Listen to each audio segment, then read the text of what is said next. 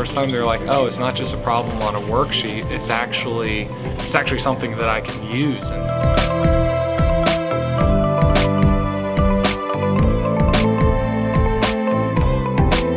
It's really neat how all of a sudden like everything just became one. You know, we're reading a history document and then it's like, okay, use that to draw up this, and then, you know, oh, that makes sense because we did the electromagnet, and then, oh my god, like all of a sudden the kids are like, it was just all so natural.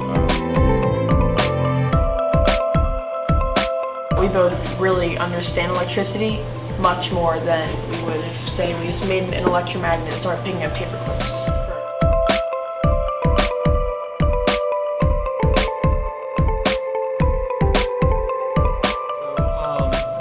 Originally, we were talking to UVA and about 3D printing and using engineering to enhance science curriculum. And we heard about the Smithsonian pushing a 3D initiative. And so we collaborated with UVA to have students create a telegraph. Really, it was sort of an open-ended project, and you know, the telegraph was a natural fit for some of the stuff that Robbie has been doing in his class. It fit in with the science curriculum really, really well, electromagnets.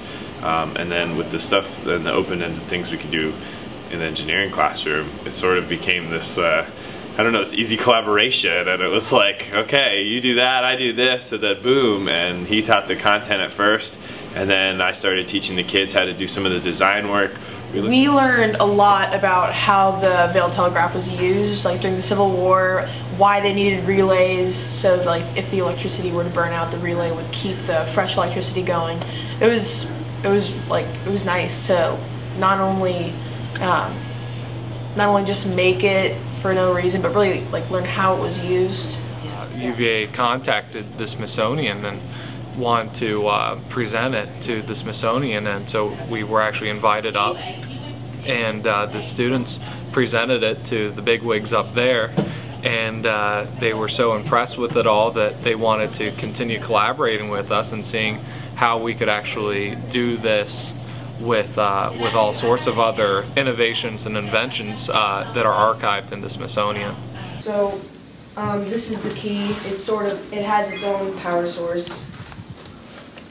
Yes. And so when you put this, it sends electric signal here into this iron core, and then when the electromagnets are turned on, it pulls this down, which completes this secondary circuit, which then turns on this light and makes a very satisfying thing.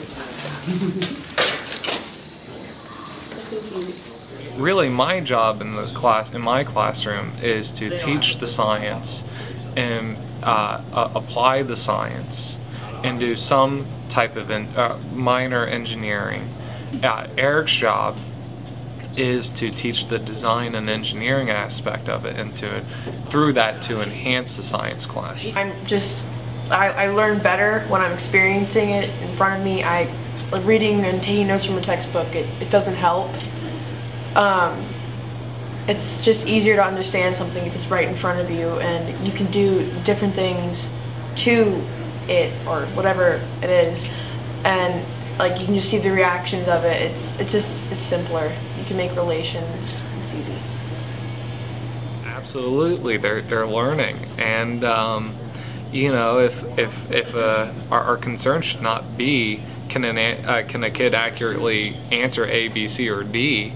I mean, it should be like what skills are they going to be able to really apply and use in life. And I don't see test taking as the #1 skill I want my kids to walk away with. I want them to be critical thinkers, problem solvers, and be able to apply knowledge. If you can't apply knowledge, it's not very helpful. And I think that's what schools need to become, is a factory of individual critical thinkers.